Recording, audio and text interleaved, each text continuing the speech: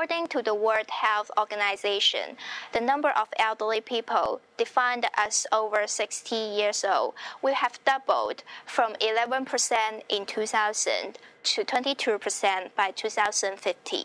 As Matthew reports in his 2006 article shows, this led to a baby boom in 1950s and early 1960s. So, as a paper by Bannister and colleagues from 2010 shows, one of the first effects is a labor shortage in China.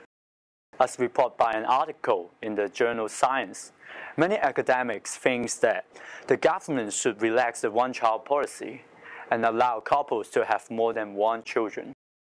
The team led by Li in 2011 argues that this reduces the cost of living and education when raising children, which would encourage parenthood.